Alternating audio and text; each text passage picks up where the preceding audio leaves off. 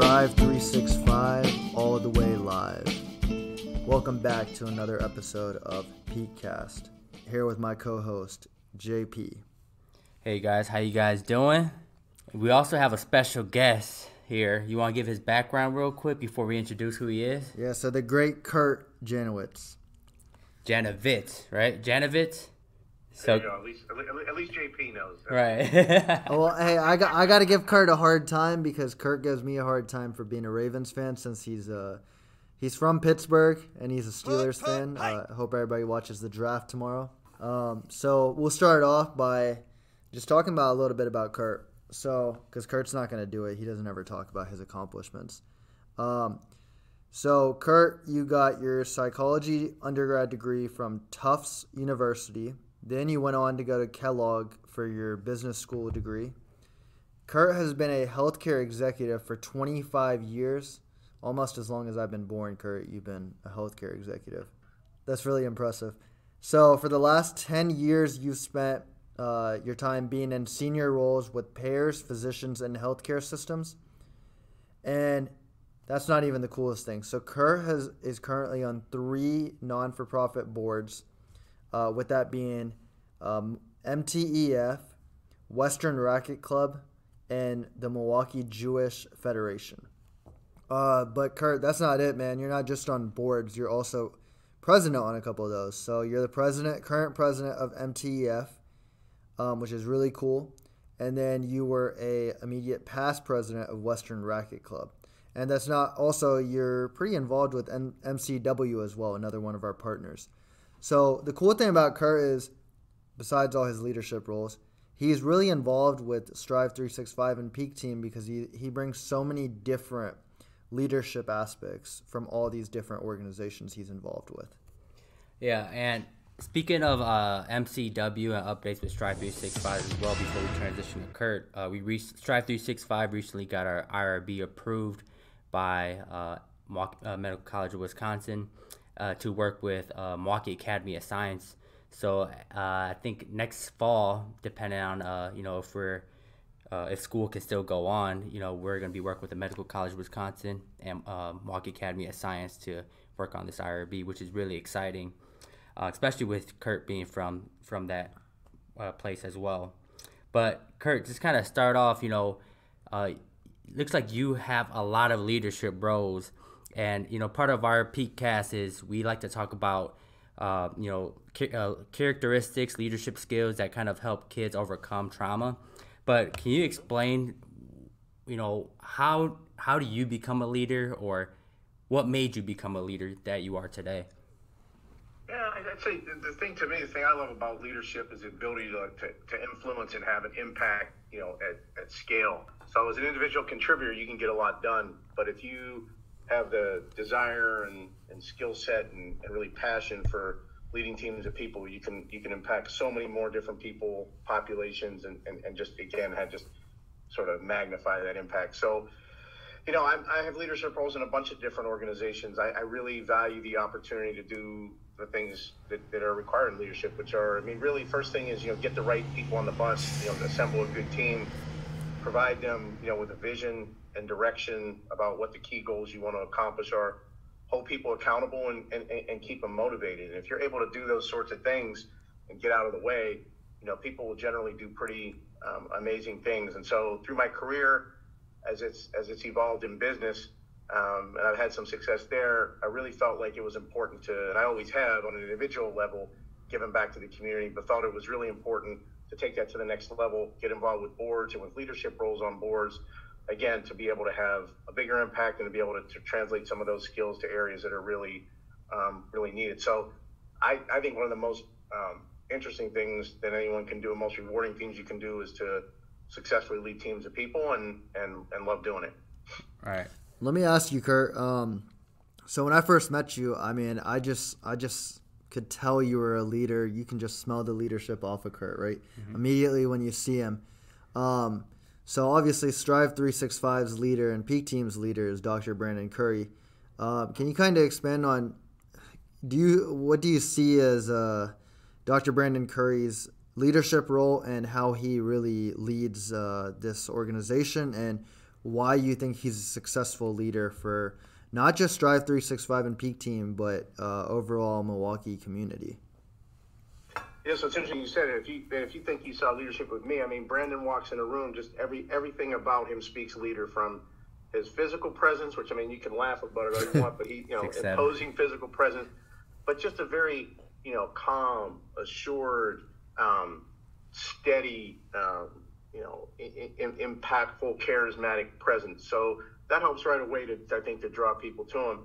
So that's great, but that's going to get you, in the door. The big thing about Brandon, though, is he just has so much credibility on so many levels, whether it be, coming from, a background, from a local boy in Milwaukee, sort of made good, successful athletically, in terms of tennis, collegiate, level player, successful professionally, academically, getting his PhD, becoming a leader in an organization, successful business-wise, being an entrepreneur, starting up his own business in Indianapolis. So coming back with all those different, all that sort of street credibility as you come into town really positions him to be effective. So he can relate to the folks being impacted. He can relate to the academic folks that are required to help, assess some of the programming. He can relate to the business people that you're seeking funding with because he's been a business person. He's got all the bases covered. And so on top of that, when you put someone in place who's just generally good-natured, upbeat, funny, quote-unquote good guy, you put that whole package together, and you have someone who's kind of a force to be reckoned with. So I know one of the pictures I like the most is when we had a meeting at MCW after we had a brainstorming session, and you got me at 5'6" and then Brandon at 7'9", standing next to Chaz and someone else. It's pretty hilarious. But people can lead in different ways, and Brandon and I have some different styles, but we're very, very close and very complimentary of each other, and he's just an outstanding leader to work with. I like how you point that out, is for especially the young viewers. So a lot of kids, they struggle to want to be leaders, and they just don't have that belief in them. For example, like when I was a young kid in high school, I was selected as a captain for my JV lacrosse team, which led on to me being captain for varsity. But when I had my coach, I didn't really know I was a leader, and a lot of leaders just smell leaders in there, and they help them develop. So for our young kids, I think you pointed out something really great is you build that credibility over time. It doesn't just happen tomorrow. Some people are born with it, natural leaders, but all your accomplishments, everything you've done to this day has really led you to becoming more and more of a leader each day. Same thing as Brandon. Yeah. No, correct. What I would say is, to your point, you can lead in small ways and in different ways, but over time, it all does sort of build on one another. And over time, that becomes you being able to take, leadership roles of, maybe a person or two, or smaller teams and bigger teams as it compounds on itself. So I would say, but I wouldn't be bashful. Folks lead in different ways too. So some folks lead, like you said, they're captains of athletic teams that, are big on the rah-rah speeches and motivating, et cetera. There are other folks who just through sort of their tireless work ethic and, willing to put them in harm's way, show their team that they're selfless. There's different ways to do it, but, and there's different styles for everyone, but you just have to find what's comfortable for you and what's going to allow you to have followers. Because, you can say all you want about leaders, but that means getting people to want to line up behind you and want to believe in what you believe in and want to kind of have your back. So lead by example. Yep. Get that done. Yeah, I also think that one trait is likability. If people tend to kind of, like you more, or they're more attached to you, that's a way to kind of lead people to follow you in your direction, your vision. And just speaking from the young professional side, for our viewers who are, young professionals, why do people participate in boards, or how do you get initiated into a board if you're trying to, build your credentials or, your resume or anything like that? How do you get initiated? And also, why would you want to be a part of that? So I'll start with maybe why you'd want to be a part of it from the both the selfish and the selfless standpoint. So from a selfish standpoint, purely, boards are a great way to meet other successful, like-minded, connected people in the community. So even if you were looking at just from a business development perspective, it's great to run in different circles because people, especially a place like Milwaukee, especially, is a pretty tight-knit circle. So the extent that you get involved with people on one board, that'll lead you to opportunities at another board, business opportunities, potentially academic opportunities if you're looking for grad school, whatever it might be. So that's sort of the selfish standpoint. From the selfless standpoint, if you're the kind of person that wants to give back to the community, early on in my career, I did things like Big Brothers, and I worked in different organizations, sort of as an individual contributor, and helped raise money for a heart walk individually and things like that. But at a board, you're able to impact, let's say with MTF, it's 500 kids year round. If you're on the board of the American Heart Association, thousands of people in the community. So selflessly, you can have a bigger impact, at scale, like I said, by being on boards. So there's both of those.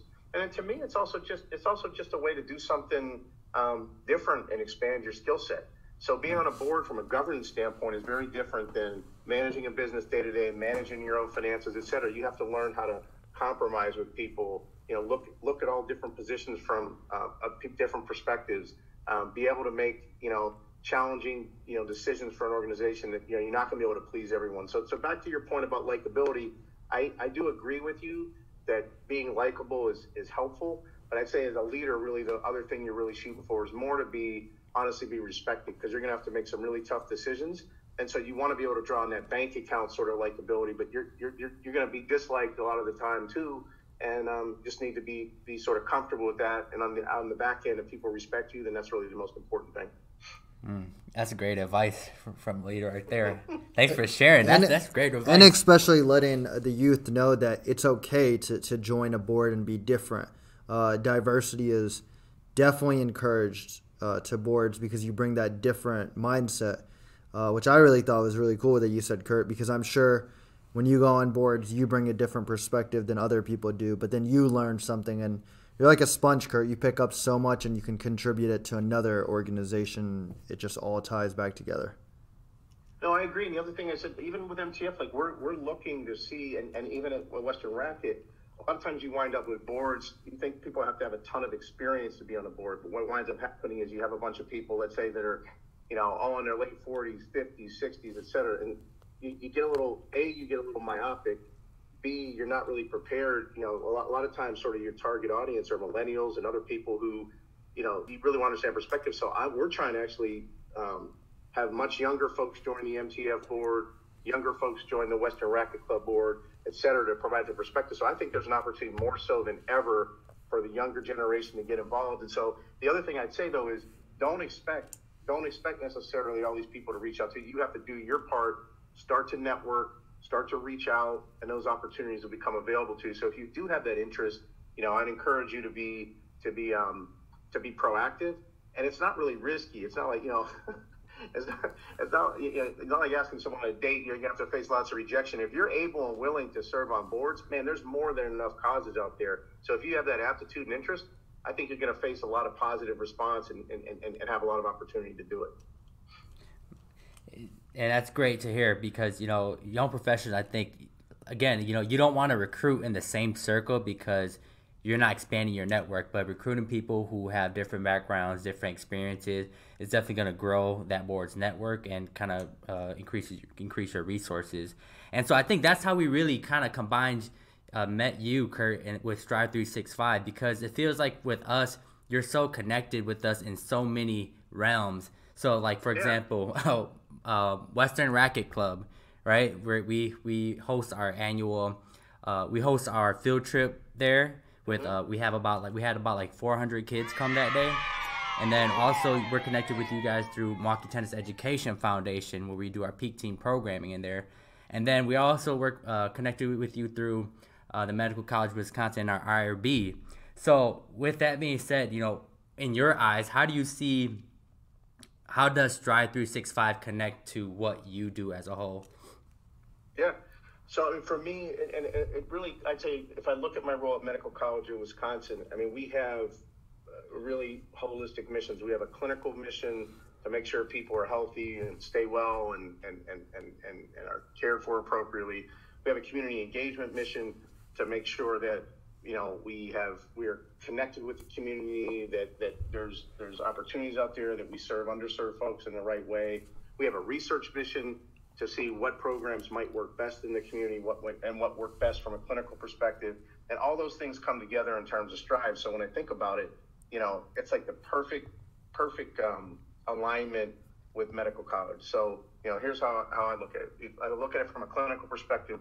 We're way under resourced in the amount of mental health professionals that we have, and even in terms of some of the clinical professionals that we have for preventive care. So we can't be everywhere, too expensive, not going to be resourced appropriately.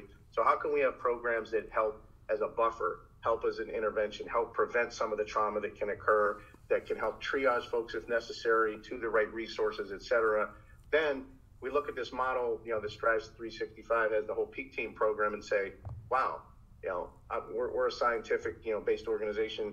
What resources and what programs are going to be the best? So how can we test those programs? How can we figure out, take the best of what's working and get rid of something that doesn't work? So this whole IRB approach where we're testing the model with different students, different populations, et cetera. Again, ideal. Medical college has that research mission, and we can rely on that front. And then, you talk about just the community engagement, underserved populations. Your sweet spot is underserved populations across the community. Those are exactly the kind of folks that we're trying to connect with. So as I came to medical college, it was just this sort of confluence of all these different interests that I had and organizations I was involved with that now sort of set up the perfect paradigm where we can be, partners and collaborators across multiple fronts. And really, the neat thing about it is it's not like 1 + 1 + 1 is 3. It really is like 10 when you put all these together, the impact that we can have with less resources than if we were all going about it individually. I'd say the coolest thing is, Kurt, that along with all your different organizations that you're involved with, it seems that you still have the common goal.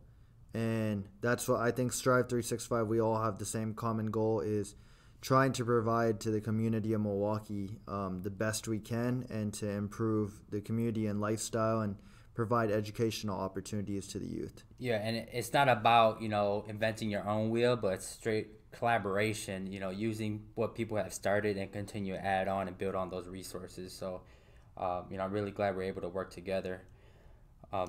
Yeah, I think what's especially important too, especially in light of what's going on with the whole COVID-19 pandemic, if anything, resources are going to be stretched thinner. People are going to be able to give less money. It's going to be more important than ever for each organization to partner with other organizations to provide resources so you're not duplicating efforts. And so I think the path that we had going before, and it's been so successful, will be even more critical. Otherwise, we're together or apart, we're not going to be able to serve the communities that we need to serve. And so I think that alignment and that partnership is going to have to become even stronger for us to meet all of our objectives. Yep, I'd say one word to sum that up that is actually one of my favorite words is efficiency.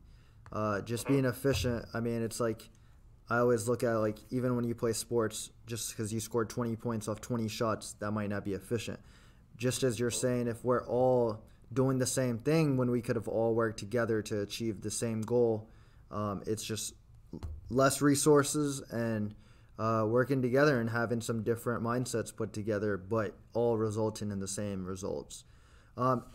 Kurt, so trauma, when you hear the word trauma, I'm sure you had much more of a background of what trauma is than most of our viewers do, even more than what me and JP probably had less than a year ago. I didn't really understand what trauma was. Every day it's something that I'm learning more and more about. What's one word, Kurt, that you would relate trauma to? One word that comes to your mind, the first thing. Yeah, I guess if I had to pick one word, I'd say fear. And I think what that translates into is different things for different people. So some people, when they're scared, lash out, want to fight, be aggressive, etc. Other folks are retreating to their kind of own little world and become real passive.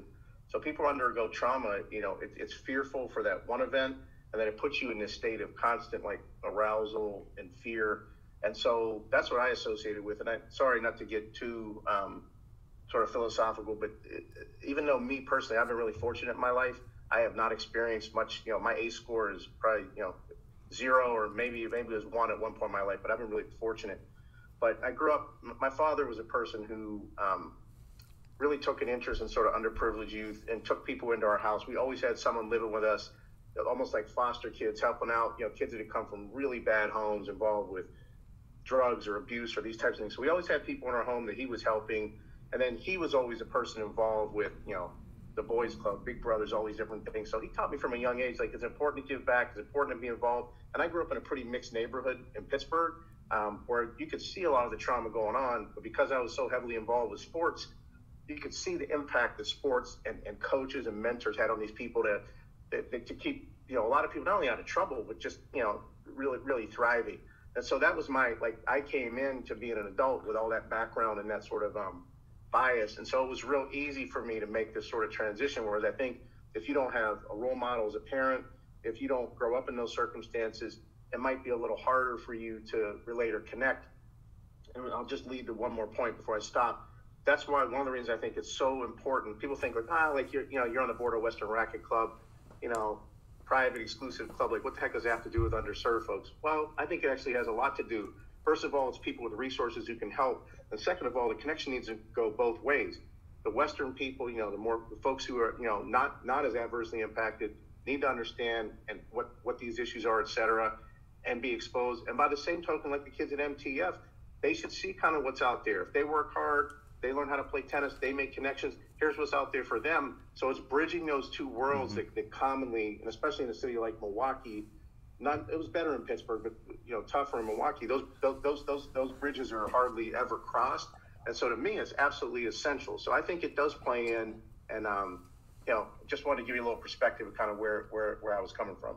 Yeah, no, honestly, what you and Tim and Corwin were able to help us with when we did the MTC and brought the kids in. Definitely a shout out to Timon for that as well. Don't want to give you all the credit, Kurt. No, Timon's awesome. But no, both of you were very, very great about making sure that we involved kids. And it was the first time that was something that was included. And there was a lot of risks that were involved with that, especially with a lot of kids there. You don't know a kid could get injured, a kid could possibly get hurt by running onto the tennis court, or just so many different things that could have happened.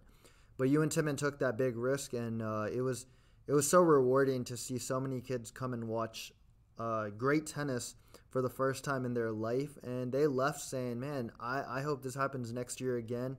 Thank you, guys. And they just looked like they had a great, great field trip. Better than they probably had some of them. Some of them, I mean, where do they go? They go to the museums or art, go see art, places like that. But seeing tennis is something so unique, and come into such a high-level club really gave them an opportunity to see something different. Yeah, and so go ahead, Kurt. I want to give props to Strive 365. I mean, that was a Herculean task to pull that off with that many kids, that well coordinated. And honestly, I mean, the beautiful thing was, just like I was referencing, the members at Western were like, what a phenomenal experience. It enhanced the event. It enhanced the event for the players. The club wants to have folks back. More folks are interested now, like, oh, what the heck was that? Like, what organization is that involved with? Oh, maybe I should help the Classic. Oh, the Classic. Oh, that organization also does, scholarship for kids. Sorts of, oh, that's pretty cool. Oh, wait a minute. And that's tied in with MTF, because some of those are your students. The awareness that it creates, the interest that it creates, and the ability to create common ground.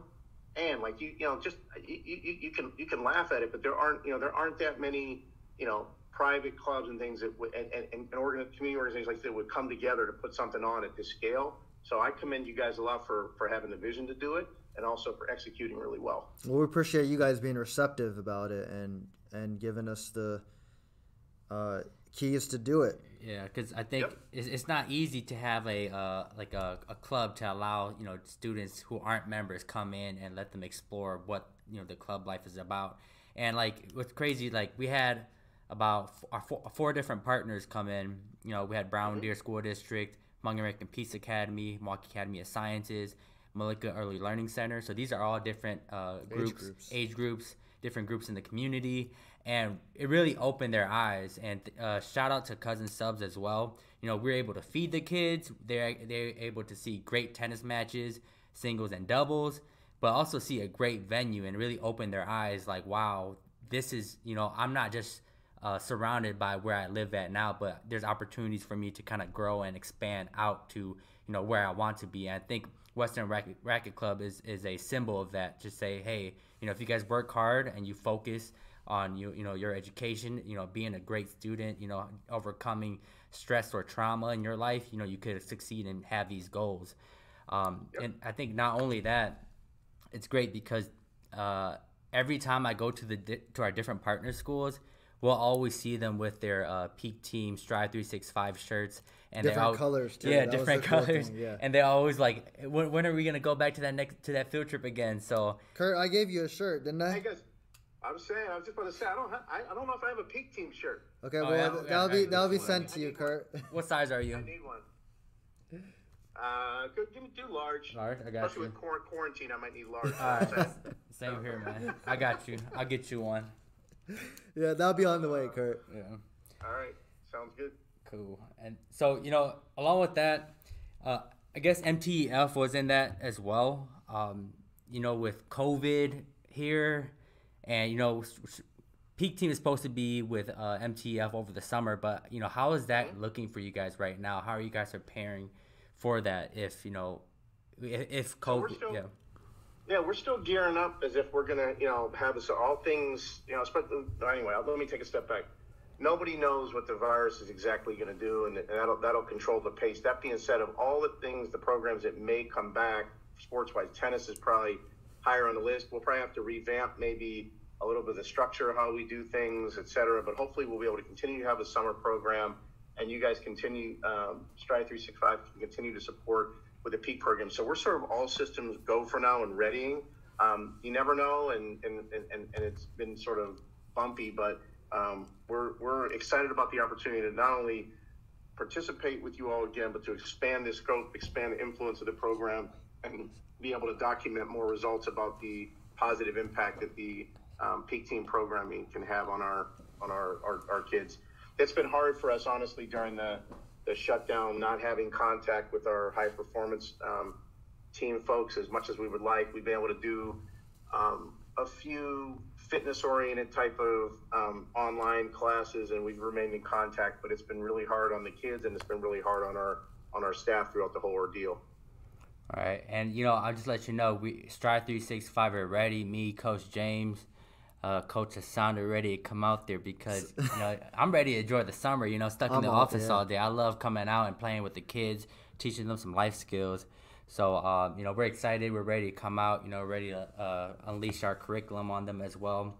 So yeah. Kurt, I'm gonna put you on the spot, Kurt. I don't know if you're ready for this, but I think all right. Well, one person he might not like what you say, but let's see. JP, James, and Tony. 3 individuals who are heavily involved with Peak Team and MTEF. JP, don't get hurt if Kurt doesn't say you're the best, okay? Yep. But out of these 3, I kind of just want you to give me your assessment on how you see them being leaders. And I think them 3 have really stepped up to the plate. I've seen them grow. I don't know Tony as much as I know the other 2, but I talk to Tony quite a bit here and there. And the 3 of them, I see them as phenomenal leaders and people who stepped up to the plate on something they had no idea about. They were handed a curriculum, learned it very quickly, and were able to adapt. And I thought they did a phenomenal job this summer. But I kind of want to hear from your point of view. These 3, do you see as leaders? What are their strengths? And where do you see them going as far as leadership? Yeah, so I'll start selfishly with Tony just because it's MTF, man. Tony he's sort of got the the classic leadership skills in the sense that he can relate to his students. He's a great communicator with them, builds a lot of connectivity with them, totally passionate. I mean, you talk about a guy that's like mission first. Nothing's more important to Tony than the mission, even when it's kind of put him in some tougher circumstances. So he's got the skills to teach tennis, but for me, it's more important about how he connects with the kids, draws them in, is able to get them to share and confide in him. And so some of these kind of Peak Team programming some of the trauma related program can get through to them. So Tony's been awesome, and I think he's really appreciated as an opportunity to grow and learn and allow him to be more effective as a leader.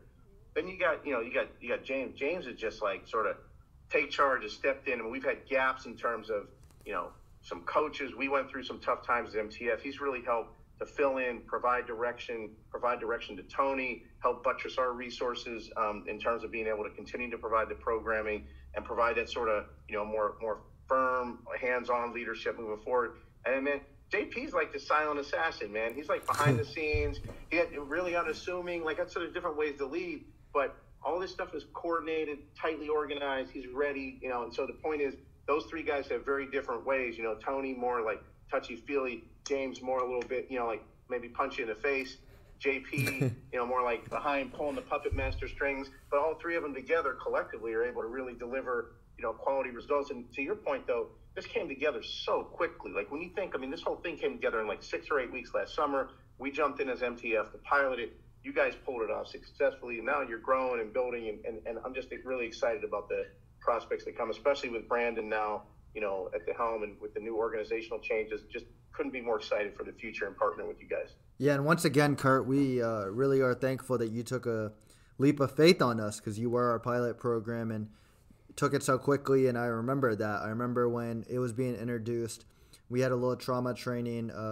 Tony, when you talk about dedicated, came all the way down Chicago with Mike, and then you were also really involved in that, and you were very engaged in wanting to learn the curriculum. JP and James picked it up very fast, and you guys just implemented it so effectively. And I have one really funny story about Tony, right? When he hears this, he's going to laugh. He already knows what the story is because I'm never going to let it go. So after MTC, there was a day where it was me, JP, and Tony working inside. And we ordered some extra subs, and they were turkey subs. So I come from a Muslim background, so I can't eat pork. So I said, Tony, you take all the ham ones, I'll take all the turkey ones, okay? So I'm driving home, and I realize, where are the turkey subs? So it turns out Tony actually took all the subs, took the turkey and the ham ones. So I see him. Yeah, he took all of them, and there was at least 20 subs in probably both of them, minimum. And I asked Tony, and I said, Tony, what'd you do with the subs, man? Like, you ate 40 subs? And this is how dedicated he is to making a difference. He said, no, man, I didn't eat the subs. He said, I went and dropped them off at a homeless shelter. Just the commitment he has of making a difference to this community is just beautiful to see. And I guess I can forgive him. I wish he would have left me one. I was pretty hungry the next day, but it's okay. The cause was better. Yeah, we really need. Sorry. I'll say we really need those type of individuals that make our team whole, who are passionate about the mission and vision, and willing to serve the community like that. So Tony's a great guy, so we hope to get more people like that on board too. We're all lucky to have him, man. He's a phenomenal guy. Yeah. And then, Kurt, I would also ask you to kind of expand on what you want to do for Strive 365, what your future goals are with us, and what you really envision Strive 365 and Peak Team becoming. What do you think it's going to become, and how fast is it growing? And also, along with this COVID-19, we are a little slowed up, but we're still finding ways to be involved, as is MTEF and all the organizations you work with. But just kind of give me a idea of where do you think Strive 365 is going, and what you want it to be. Yeah, the long-term vision obviously has got to be, again, I talked about from the very beginning, have an impact at scale. So how does this, if this works here, how does it then work in Chicago? How does it work in Detroit, maybe Philly? How do we get proof points? How do we get enough proof points that this is working, that you can build up the funding, and you can have impact, in lots of metropolitan areas around the country. In order to do that, as you know, I know Brandon's working hard at this, and we've had conversations. How do you guys find, a home that's located in the right area, that's got the right structure, so you can get the right people in place and serve? So in the near term, getting that home base that could also be a home base for MTF, getting the results documented about what's successful, what isn't, and titrating the program, and then having it blow out at scale over the next few years to really be, a regional and then maybe even, a national influence. That's the reason to get involved with something like this, is to look, and you never know. Maybe we only wind up having an impact in Milwaukee and a few other communities. That's phenomenal in and of itself. Absolutely. And that's well worth it. But the hope is that we go beyond. And that first step is to really get a home base and an infrastructure in place to be able to drive that. So I'm super excited about working with you guys, super excited about working with Brandon, and appreciate you taking the time to listen to me rave a little bit. So thanks. No, we appreciate you coming on, Kurt. And one thing you guys should know about Kurt, he's a diehard Steelers fan. He puts aside his differences. I'm a Baltimore Ravens fan, and Kurt has never, well, maybe he has, but not that many times given me a hard time about being a Steelers fan and me being a Ravens fan. I think one time this summer, I'm going to come with my Terry Bradshaw bicentennial throwback jersey that somebody donated me. You bring your best Ravens jersey, and maybe we'll play a little left-handed tennis or something on the court and see let the kids cheer us on, see who wins. Well, Kurt, I think even if you went with your left and I went with my right, you would probably still win. I'm not the best tennis player, but that's why I said left, man. I wasn't trying to embarrass you, man. We'll both go left. Okay, I appreciate it. We'll do it, Kurt. We'll do it. We'll put on a little charity event. All right. Well, thanks, Kurt, for your time. Appreciate you. We'll look forward to seeing you soon after the COVID. So Strive 365, checking out. Never thought I would say a Steelers fan can be an exceptional leader. Right, Kurt? Just kidding. Kurt, we're really thankful to have you around and have you be a collaborative leader with Strive 365 and someone who we can really learn from.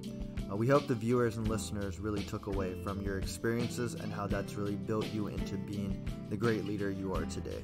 So thank you for that, and we look forward to learning from you more and more. Next week, we're going to have Mr. Anthony McHenry, who is the CEO of MAS. Anthony McHenry is someone who is very humble, wanting to give back and create a new and improved atmosphere for MAS and all around him. Anthony doesn't really talk about his success as an athlete.